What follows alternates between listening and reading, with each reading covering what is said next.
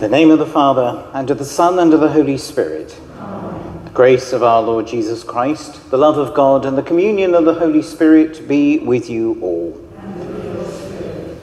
I am the salvation of the people, says the Lord. Should they cry to me in any distress, I will hear them, and I will be their Lord forever. We gather today on this 25th Sunday of the Church's ordinary time, the day that we keep in this country as Home Mission Sunday, where we pray particularly for the spread of the gospel in our own land, in our own time, and we ask for encouragement to live out the gospel message to the best of our ability. Mass this evening is being offered especially for Mariam Varki, the repose of their soul, and for anybody who may be watching at another time on the Sunday morning, our 8:30 Mass will be offered for all our parishioners, and the 10:30 Mass for the well-being of Colin and Felicity Henson. We are invited to be a people of service, a people of love, peacemakers for the Word of God, living out the gospel, letting it shine so that we may be home missionaries in all things. But at times we fail in our responsibilities, times we sin, and we ask the Lord to grant us his mercy and forgiveness.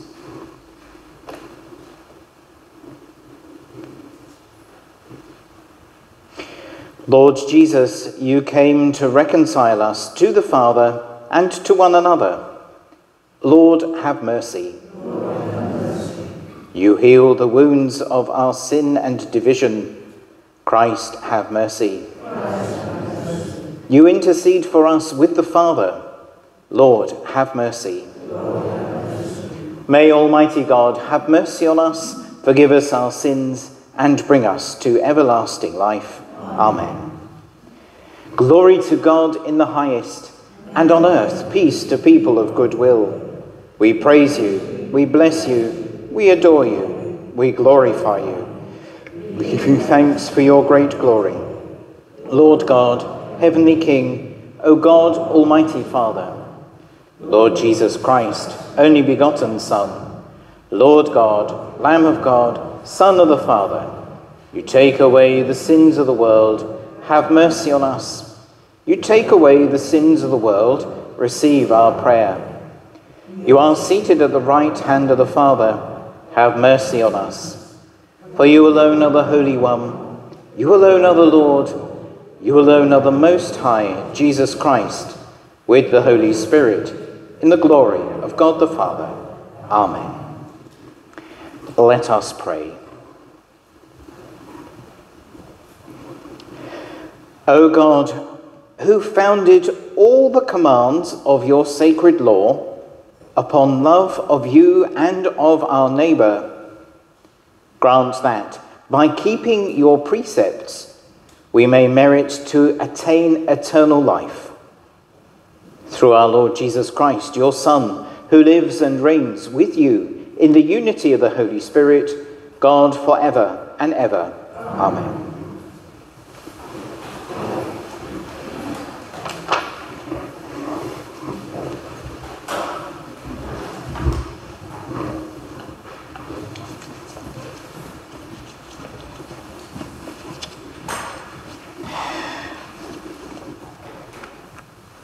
A reading from the Book of Wisdom.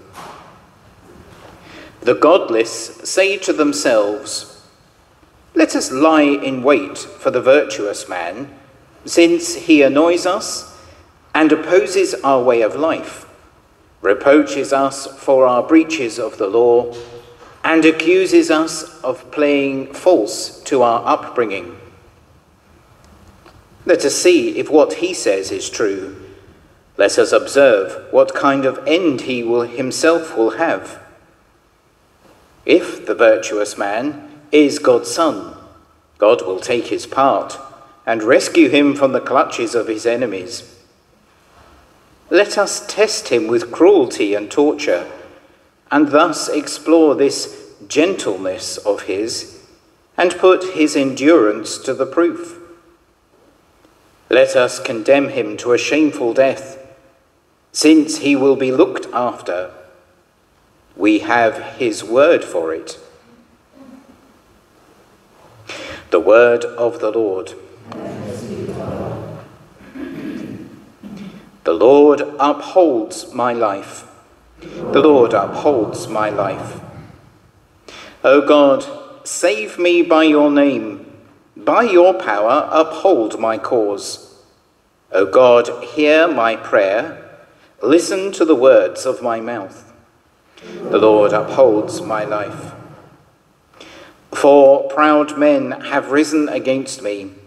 Ruthless men seek my life. They have no regard for God. The Lord upholds my life. But I have God for my help. The Lord upholds my life. I will sacrifice to you with willing heart and praise your name, for it is good. The Lord upholds my life. A reading from the letter of St. James.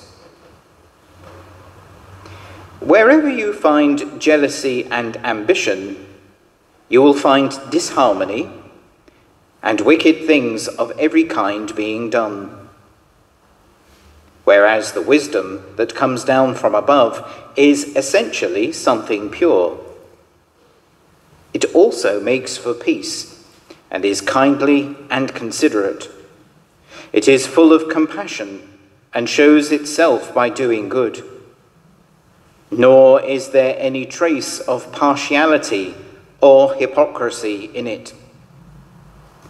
Peacemakers, when they work for peace, sow the seeds which will bear fruit in holiness. Where do these wars and battles between yourselves first start?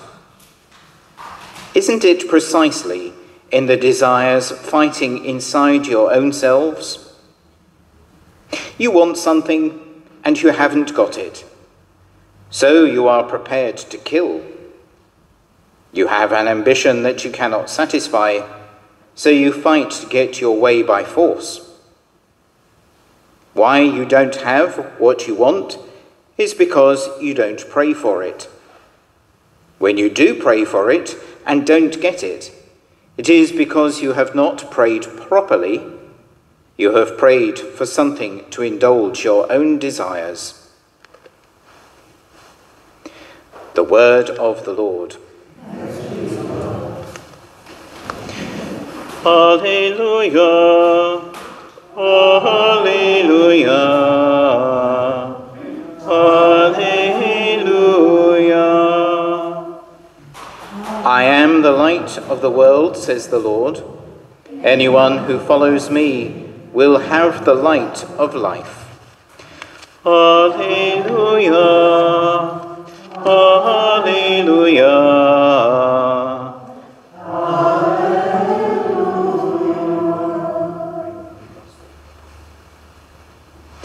The Lord be with you. A reading from the Holy Gospel according to Mark.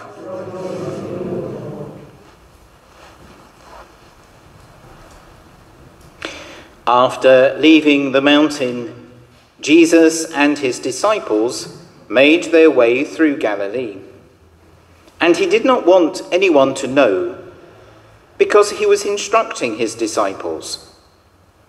He was telling them, "The Son of Man will be delivered into the hands of men. They will put him to death, and 3 days after he has been put to death, he will rise again." But they did not understand what he said and were afraid to ask him. They came to Capernaum, and when he was in the house, he asked them, "What were you arguing about on the road?" They said nothing, because they had been arguing which of them was the greatest. So he sat down, called the 12 to him, and said, If anyone wants to be first, he must make himself last of all and servant of all." He then took a little child, set him in front of them, put his arms round him, and said to them, "Anyone who welcomes one of these little children in my name welcomes me. And anyone who welcomes me welcomes not me, but the one who sent me." The Gospel of the Lord. Praise to you, Lord.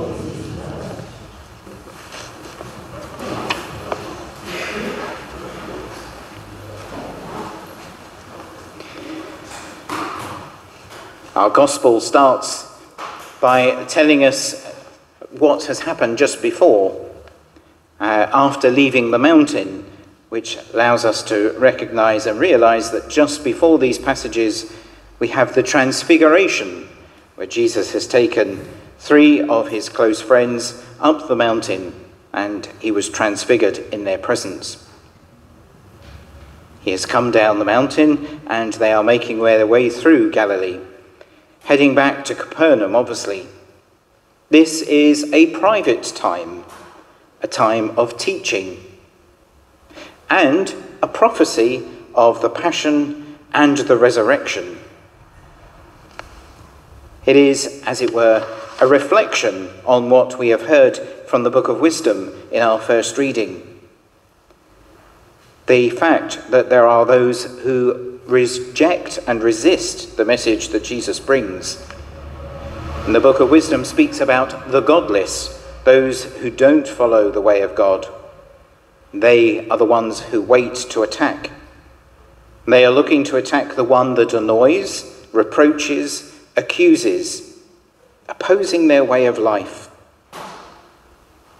The gospel message would be what they would be rejecting particularly, because it challenges them to go deeper, away from the superficial to a deeper relationship with God.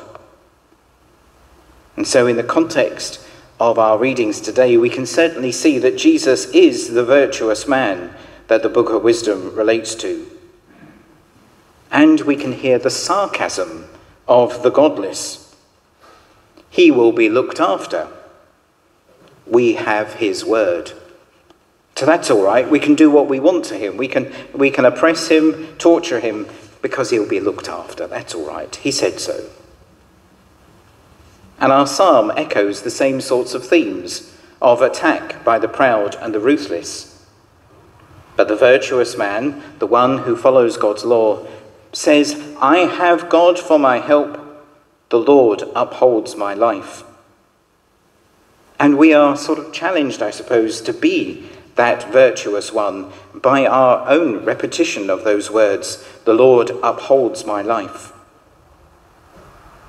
And so Jesus is trying to lead his disciples into a deeper relationship with the Father through a deeper knowledge of what his true end will be.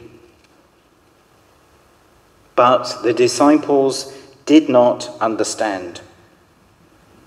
They got caught up, as it were, on the execution, as they have done elsewhere in the gospel, and don't hear the words of victory that come after, when he will rise from the dead 3 days later. They cannot really recognize, because it's beyond their comprehension, even with Christ's teaching. They can't recognize that Jesus brings a different type of power to the world. Jesus' power is one of love and service, most especially of love and service to those who cannot give in return. The disciples begin to look for power of greatness. They are arguing on the road which was the greatest of them. Perhaps having heard Jesus say that he was going to die, and recognizing that perhaps this is the only way forward, They're trying to work out who's going to be the next leader of their group. Well, if he's going to die, well, who's next? Who's the greatest? Jesus' comment to them, his question, "What were you arguing about on the road?" was hardly necessary. As one of the commentators pointed out, the discussions that they would have been having possibly would have been loud and perhaps a bit heated. Well, I was chosen first. Well, you might have been chosen first, but you trust me with it. Oh, but he took me up the mountain. This was all going on. Perhaps he was a few steps ahead of them, a few steps behind. This wasn't a subtle conversation in whispers, because they were trying through their own words and perhaps even through their own volume to prove who was the greatest. However, Jesus is still trying to teach them. Gospel leadership is one of service. It's not about being the top dog and bullying people around. He tries to show this to them by the example. He says, if you want to be first, you must make yourself last of all and servant of all. He brings the little child in front of them. Anyone who welcomes one of these little children in my name welcomes me. The same commentator pointed out that often welcome would be taken to be hospitality. If somebody turned up on your doorstep in the Jewish times late in the evening, even if they were a stranger, you would offer them hospitality and perhaps a room for the night. It was a sense of service. But they would be thinking about adult travellers, and especially, most probably, well-to-do ones, because giving them service and hospitality brings honour and respect to your household. The expectation of giving hospitality to the stranger would be that as they go, they give you a thanks, and as they walk about, do you know what? I stayed with Father Philip the other day, and he was great. And you go to the next town. I know there's a great person in the next town, very hospitable. And then you go to the next town. We heard about you.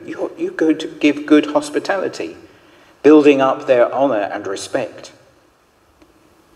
But Jesus takes that example of greatness and turns it on its head and says you should welcome a little child. Welcoming a child brings nothing. Nothing on earth, nothing now. Nothing but the honour and respect of God the Father. A child brings no great honour because he is not an adult yet. The lowest of the low, almost, as it were, property in the culture of the time, waiting to become an adult, waiting to become important. That sense of gospel leadership, of service to those who bring you nothing in return, because you are doing it out of love for God in heaven. We celebrate and keep and pray today for Home Mission, on Home Mission Sunday, which the Church asks us to keep on the third Sunday of September. And this home mission is spreading the gospel here and now, service to others in the service of God, very much being the one who is last of all and servant of all, helping others on their journey of faith. This service to others in the service of God brings nothing now, but does give us the honour and respect, and perhaps, if we want to put our words unto God's mouth, as it were, gives his gratitude. It is a challenge to live the gospel. It is a challenge that we have all to embrace, supported by the presence of Christ. He wants us to be faithful disciples, sent out into the world, living the gospel, living it out, letting his light shine through us so that others may see. Others may see and get to know Jesus through us. That others may say, well, where did all this come from? And be led to him in his church. Let us ask the Lord to help us to be servants of all, and perhaps last of all in all things, as we place ourselves at the service of Jesus Christ, sent by the Father to set us free, sent into the world to bring us closer to God our Father forever.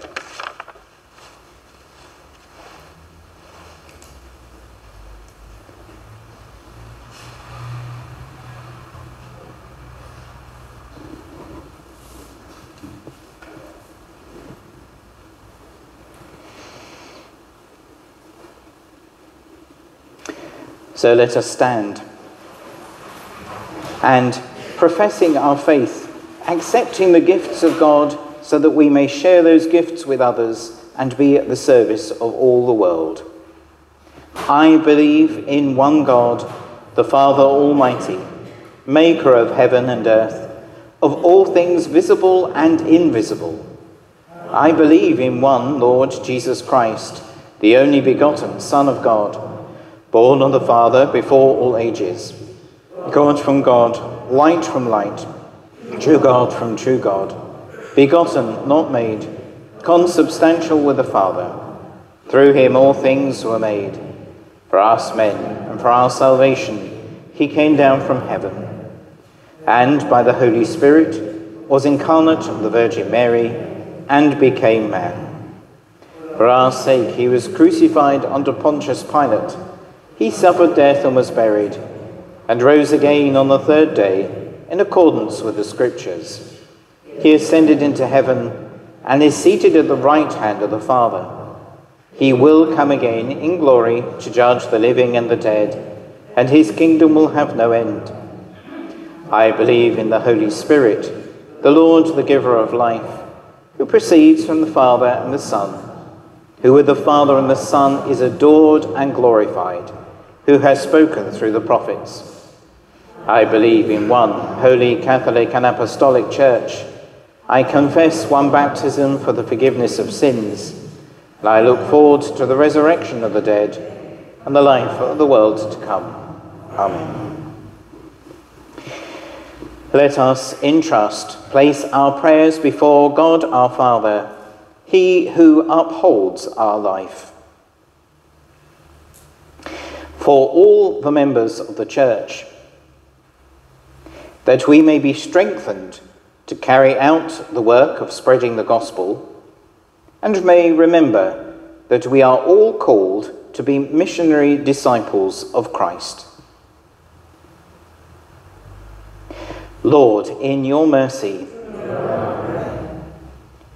for the people of the world, and especially their leaders, that we may all work for peace, and know that in doing so we sow the seeds which will bear fruit in holiness. Lord, in your mercy, for all who work to support evangelization in our own country, that they may be encouraged and supported in their ministry by our prayers, and that what they are inspired to produce may be a blessing to many. Lord, in your mercy, for the people of our parish community, that we may be able to recognize Christ in all whom we meet, and have the courage to share in some form the gospel message. Lord, in your mercy. In a moment of silence, we place our private prayers before the Lord.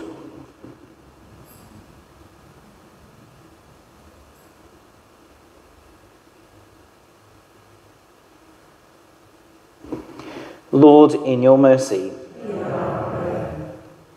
Let us ask Mary, Our Lady of Walsingham, to pray with us and for us as we say, Hail Mary, full of grace, the Lord is with thee.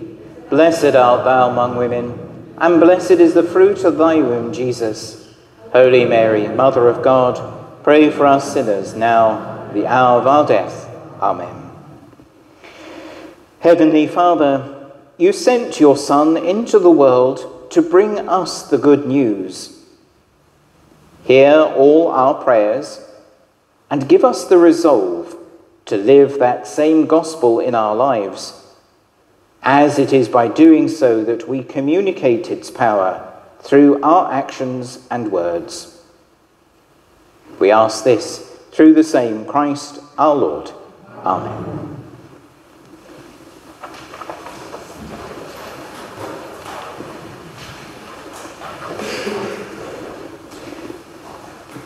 In a moment, the first collection will be taken, and later in the Mass there will be a second collection for the work of the home missions of the Bishops' Conference of England and Wales. If the counters take slightly longer today, it's because they're counting heads. So don't nod your head too far left and right, otherwise they'll miscount. And it's the very first week of our 4 weeks of the annual Mass count.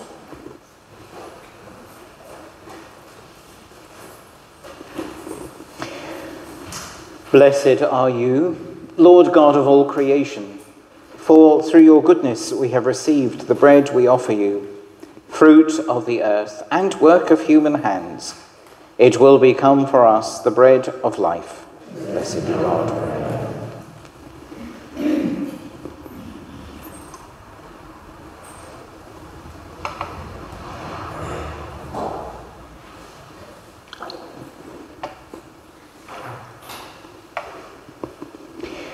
Blessed are you, Lord God of all creation, for through your goodness we have received the wine we offer you, fruit of the vine and work of human hands. It will become our spiritual drink.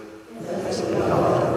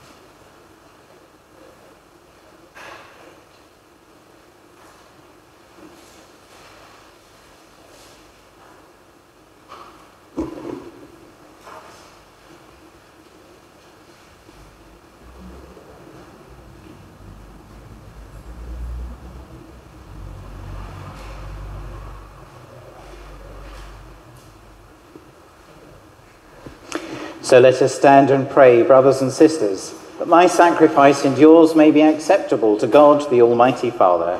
May the Lord accept the sacrifice of my hands, the praise and glory of his name, for our good and the good of all his holy church.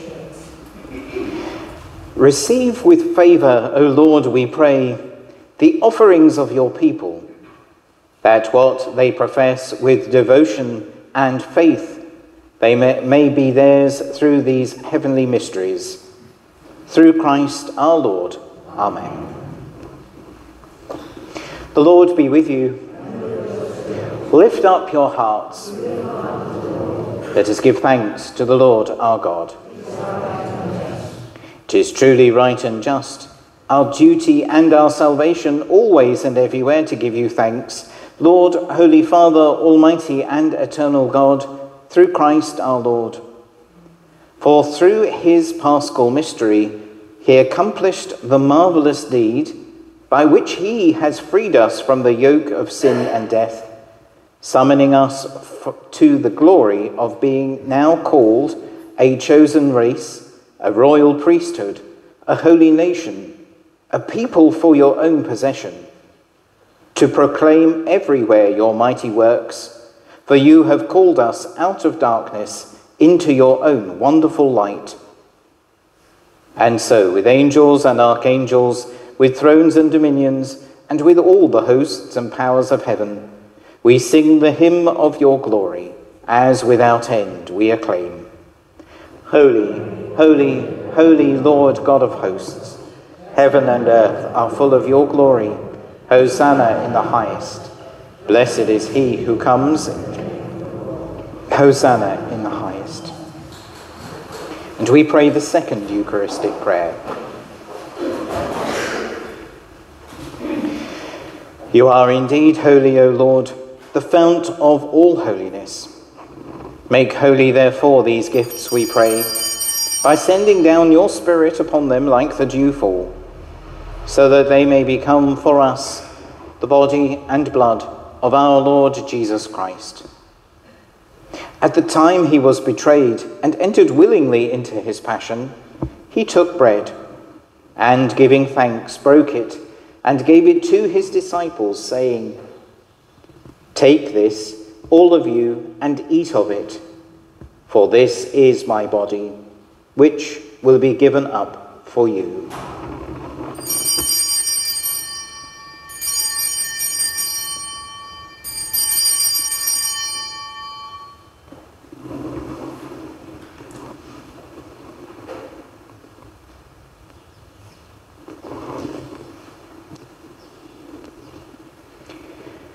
In a similar way, when supper was ended, he took the chalice, and once more giving thanks, he gave it to his disciples, saying, "Take this, all of you, and drink from it, for this is the chalice of my blood, the blood of the new and eternal covenant, which will be poured out for you and for many for the forgiveness of sins. Do this in memory of me."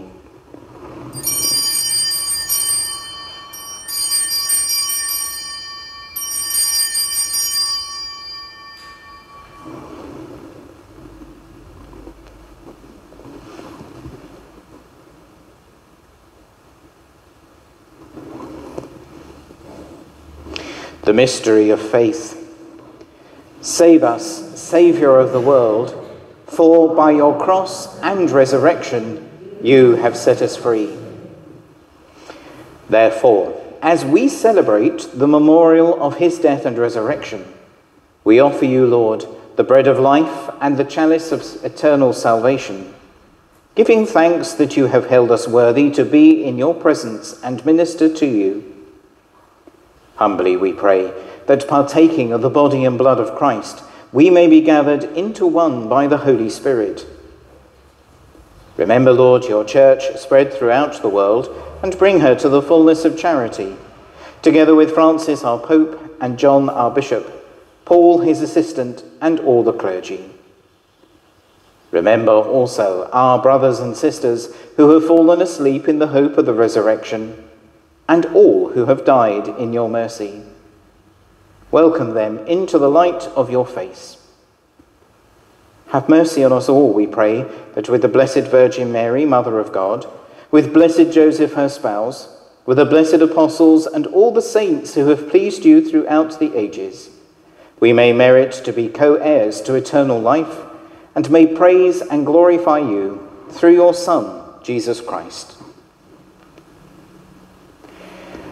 Through him and with him and in him, O God, Almighty Father, in the unity of the Holy Spirit, all glory and honor is yours forever and ever. Amen.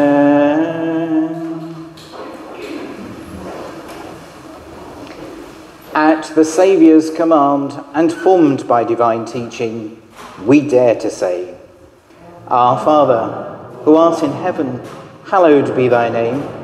Thy kingdom come. Thy will be done on earth as it is in heaven. Give us this day our daily bread, and forgive us our trespasses, as we forgive those who trespass against us. And lead us not into temptation, but deliver us from evil. Deliver us, Lord, we pray, from every evil. Graciously grant peace in our days, that by the help of your mercy we may be always free from sin and safe from all distress, as we await the blessed hope and the coming of our Saviour, Jesus Christ. For the kingdom, the power, and the glory are yours, now and forever. Lord Jesus Christ, who said to your apostles, "Peace I leave you, my peace I give you," look not on our sins, but on the faith of your church, and graciously grant her peace and unity, in accordance with your will, who live and reign for ever and ever. Amen. The peace of the Lord be with you always. And with a wave, let us offer one another the sign of peace.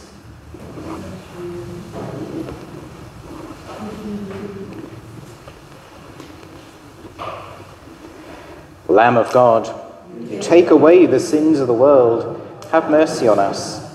Lamb of God, you take away the sins of the world, have mercy on us. Lamb of God, you take away the sins of the world, grant us peace.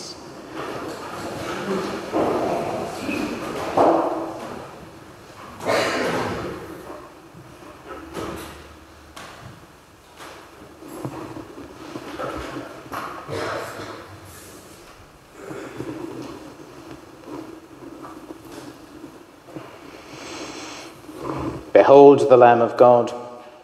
Behold him who takes away the sins of the world. Blessed are those called to the supper of the Lamb. Lord, I am not worthy that you should enter under my roof, but only say the word, and my soul shall be healed.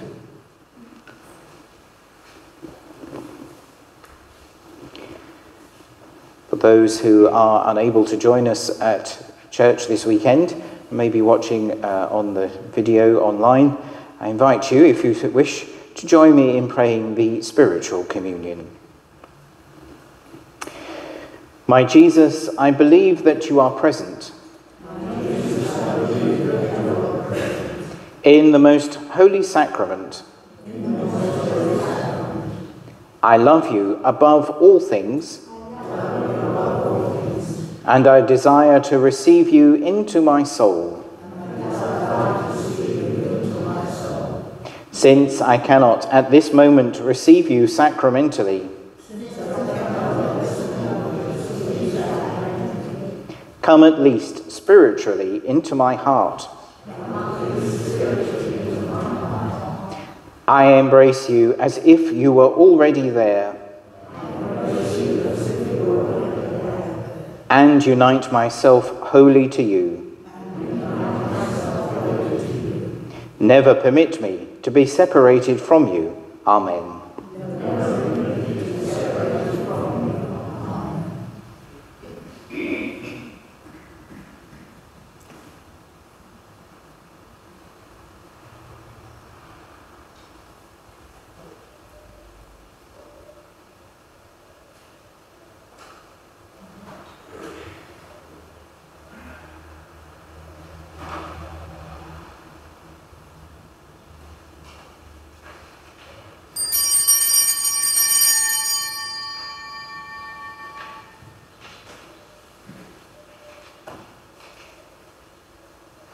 The Communion Antiphon. You have laid down your precepts to be carefully kept. May my ways be firm in keeping your statutes.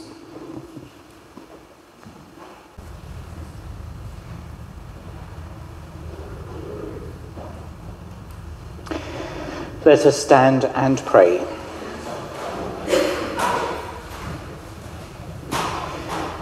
Graciously raise up, O Lord, those you renew with this sacrament, that we may come to possess your redemption, both in mystery and in the manner of our life, through Christ our Lord. Amen.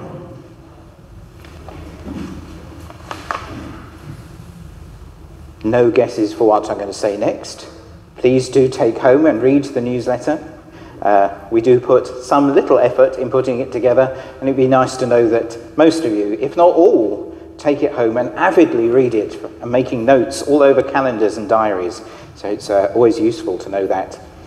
If you happened to be away last week or didn't manage to pick one up, there are some copies of a blue letter which I wrote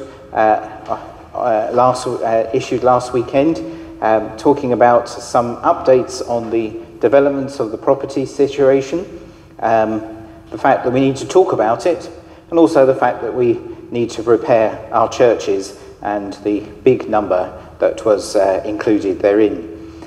Somebody kindly said we should hold more raffles and a tea and coffee. I thought that's a good start. Doesn't reach £500,000 in my mind, but it's a good start. But we have some thinking and planning to do, so please do take home a copy of that if you haven't done so yet. As was mentioned in the letter, that very soon there will be boards going up marking the presbytery for sale. I say very soon, but I still haven't pulled my finger out, so it won't be this month, I can't imagine, but maybe September or later in October. But in order to do so, we're busy tidying up. Bernadette, the parish secretary, and I are sorting things out that we may wish to keep and take forward, and there are various things that are still in the presbytery. So there's going to be a garden sale, in part to say farewell to the presbytery and the presbytery garden, because I know from what people have said, there's been so many events there over the years, especially the summer fetes, it'll be sadly missed. So one last time, it'll be an autumn fete, and we pray for good weather on the first weekend of October. So there'll be something on Saturday afternoon. Unfortunately, I can't be in two places at once, and I have to get ready for Mass, so we're going to finish. It'll be a couple of hours Saturday afternoon, and then after the two morning Masses, as it were, for tea and coffee on Sunday morning. I mentioned last week that First Communion forms need to be back tomorrow. Well, I'm going to stretch it a bit, give people till Tuesday, but also the confirmation forms now will soon need to be back, and the deadline for that is Monday 27th. So please do, if you know someone who has children of the right age, encourage them to have a look and see if it's the right time for their sacramental preparation. Next Friday, the school at St Mary's next door will be holding their annual Harvest Festival, and all the goodies and the tins and the bits and pieces will come flowing through the door and be on display here, and we'll celebrate it particularly next weekend. But if anybody wishes to contribute items towards the Harvest Festival, they can do so during the week or bring it next weekend. I'm not sure how this works, not sure where the display goes, I'm not sure how much it will be. So if I can't move up here because there's this mountain of food, then there'll be a pleasant surprise, but we'll see. So we thank the school for their efforts on that, and see what we can do to increase and support them. If you were missing the little reminders about the lockdown, they moved to the second page rather than at the top. I got fed up of them at the front. The Lord be with you. May Almighty God bless you, the Father, and the Son, and the Holy Spirit. Amen. Go in peace, glorifying the Lord by your life.